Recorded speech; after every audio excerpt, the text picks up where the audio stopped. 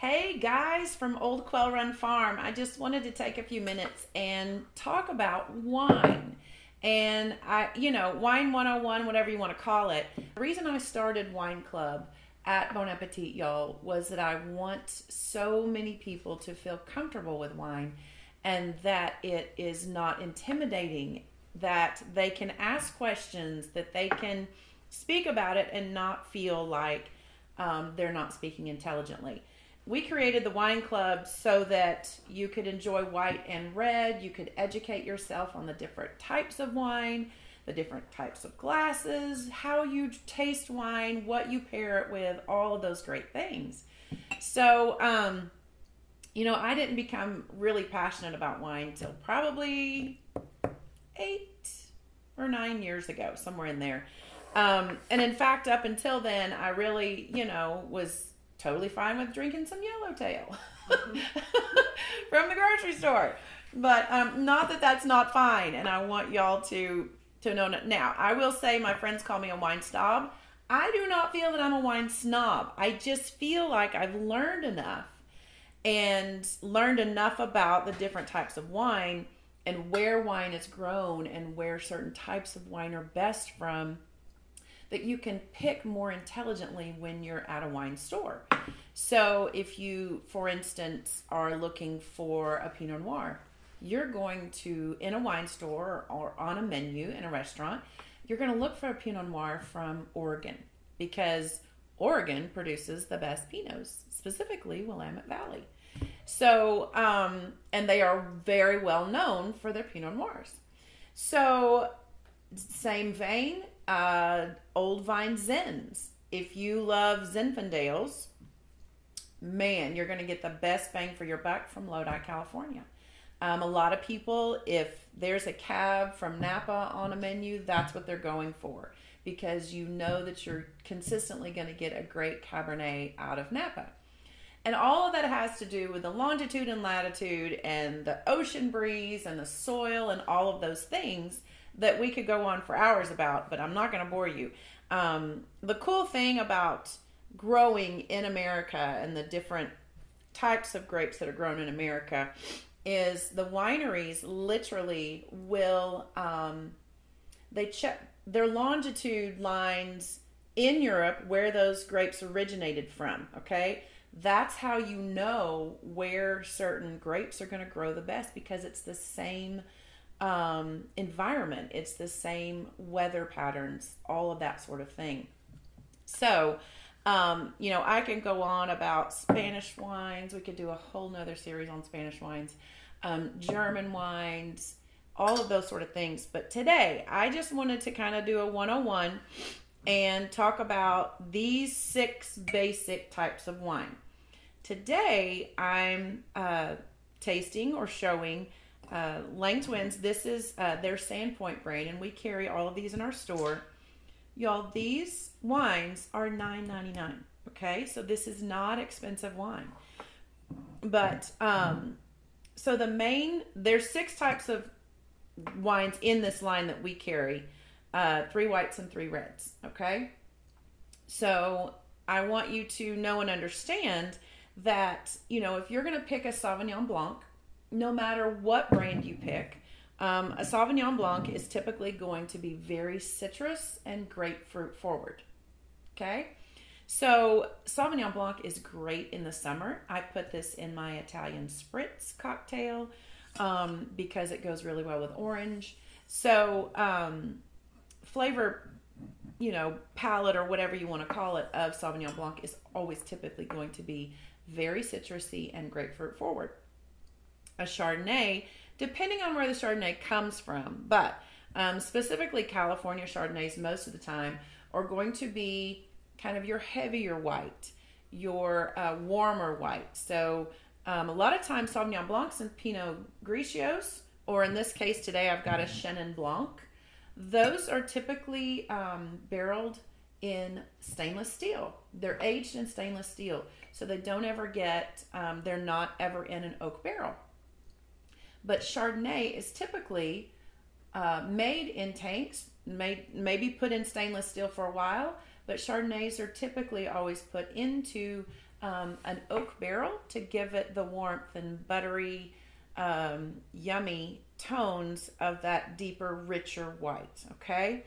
So, but there's also, there's Chardonnays from Italy and from all over that they only will barrel in cement or stainless. And so it's going to be crisper. It's going to be lighter. It's not going to be as buttery and heavy on your tongue. Okay. And then on reds, the three basic reds you're going to see everywhere is going to be a Pinot Noir. This is a Cabernet and this is a Merlot. So in the world of wine, if you typically say I'm just a white drinker, then Pinot Noir is usually called the bridge for white drinkers into red wine. Okay, a Pinot Noir is going to be more light, definitely not heavy on tannins, and it's just not going to be bold. It's going to be lighter and smoother on the tongue. Then Merlot would be your next level of darkness. If you want to call it, we always say, we've gone to the dark side if you love deep reds like I do. So I definitely live in the dark side. 12 months out of the year, I will drink red wine. I love it. But Merlot is going to be your next level of kind of heaviness in wine. And then your Cabernet is going to be your darkest and fullest bodied wine out of these three. Okay? So Pinot Noir is one that if you're just trying out reds, you might want to try a Pinot Noir. Then you would want to move to a Merlot and then a Cabernet. All right? So the other couple of things I wanted to talk about is this craziness. Okay? So a lot of people become intimidated and worry about what glass do I put it in? I don't know what to put things in. First of all, this is... it's beautiful, but it does do something, okay? It is important. So if you've got especially a full-bodied wine, definitely your Cabernets, your Zinfandels, those sorts of wines, it's always best to aerate those wines before you don't want to just open your bottle and then drink straight out of the bottle. Now, you can, but typically it's going to be better for the wine if you will aerate it. Now, this beautiful thing is really cool. Isn't that neat how you can do this? Doing this and turning it like this is going to aerate that wine a little bit. At the very least, when you open a really good bottle of red wine, it's always good to at least cork it. Most of the time, I will open a bottle of red wine and let it sit. Like I'll come in from the afternoon and I have my wine and coffee bar downstairs.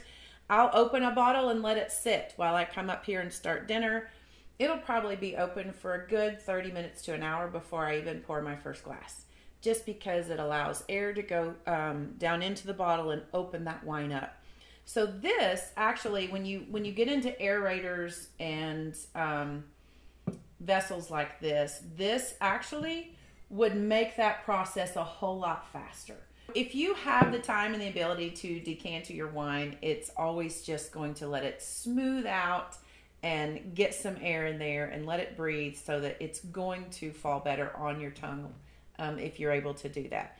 The other thing about wine that I really, really want to talk about is wine is made to go with food. And that is why I fell in love with wine. So, because I love food so much, and I began to, when I began to educate myself about wine and how it goes with food, it totally changed wine for me. So, I can literally look at a bottle of wine now most of the time and pretty quickly, especially after a taste, tell you what that wine's going to pair really well with. If it's, a goat cheese and pear slices and a crostini, whatever it is, very simple, it totally changes the taste of your wine. So at Wine Club, for instance, we do we smell the white. So you're always going to want to smell and see what it is that you smell. Okay.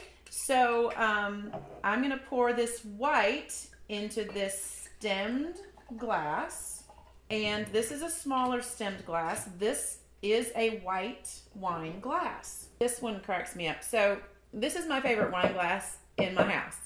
And I have a whole set of these because the very first time I went over to Italy, and you sit down and they just ask red or white when you sit down at a restaurant. And they ask you if you want still or bubbly water. So we, of course, said red. But they bring, this is what you drink wine out of in Italy. So I ordered these, got them in, and I literally, if I'm not entertaining and I'm just at home by myself, this is what I'm drinking my red wine out of. I love these glasses. So, but I also will drink white wine out of them. It's totally doesn't matter. It's just a fun at-home way to, it reminds me of Italy. So, with white wine, these are both white wine glasses. They have a smaller body to them. See how much wider bodied these are? And so, because the white wines don't need to aerate as much. So, that is the reason. You're going to get more swooshing area, more aerating area out of these larger glasses than these small glasses. The white wine doesn't need it. So, you know, you're going to smell the wine. You're going to take it in. Tell me what you smell. On this one, I immediately smell lemons. I smell shortbread. And I smell grass. Ooh. Really? Yeah. It's totally yummy. But you've got to allow your senses to enjoy these things without just getting it down. So we do a smell, and everybody talks about, you know, what they smell. Then we do a taste. So then you're going to want to taste it. And when you're tasting wine, always give yourself 3 sips before you decide if you like a wine or not. Because it takes that many to get your mouth coated with the flavors of that wine. So don't ever just sip a little wine and say, no, I don't like that. Because it's going to change throughout those 3 sips.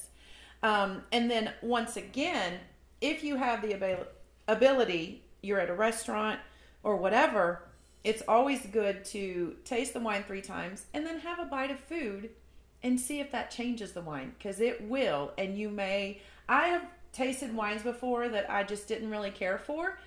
I've gone back the next day, I've corked it, put it up, gone back the next day and loved it more because it had aerated. Or I loved it more because my palate didn't have spearmint gum in it or something else. So give yourself a chance to really decide if you don't like a wine, okay?